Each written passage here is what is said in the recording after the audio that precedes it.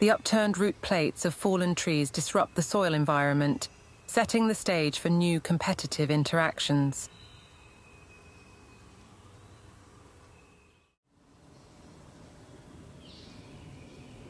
A characteristic of old-growth forests is the heterogeneity in the microtopography of the forest floor due to root plate dynamics.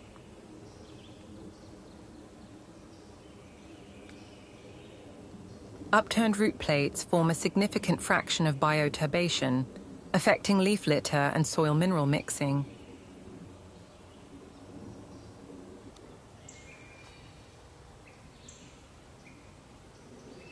Ecologists refer to this type of forest floor surface texture as pit and mound topography.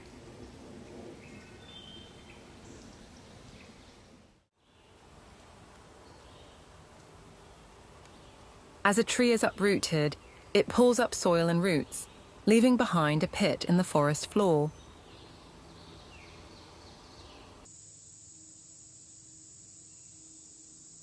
The soil matrix piles into a mound, converting the disturbed area into a nutrient hotspot with higher rates of decomposition and mineralization.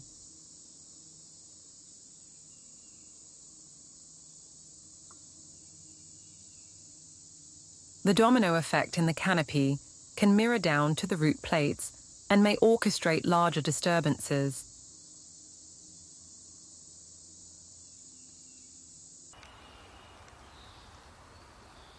Overturning root plates redistribute the thickly accumulated leaf litter.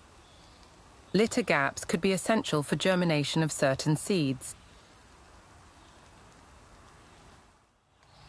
For instance, tropical tree seeds cannot remain dormant for too long after dispersal. This is due to a heavy threat from predation and disease. Therefore, tropical forests don't have a seed bank in the soil. Litter gaps formed by upturned root plates could be especially necessary for the germination of the newly produced seeds.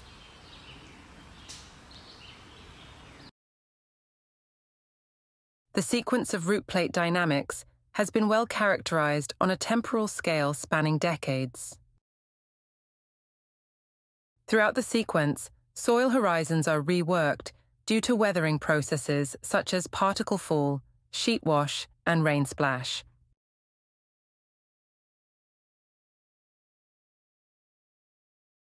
The remains of trees uprooted by windstorms are frequently found in European archaeological sites, which can be easily confused with the foundations of Neolithic dwellings.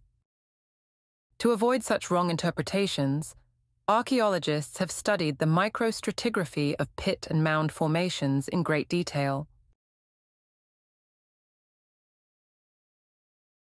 The disturbance of sedimentary deposits by living organisms is called bioturbation. The impact of root plates on bioturbation rates becomes particularly noticeable on sloped terrain. The downslope movement of uprooted trees results in higher soil mixing.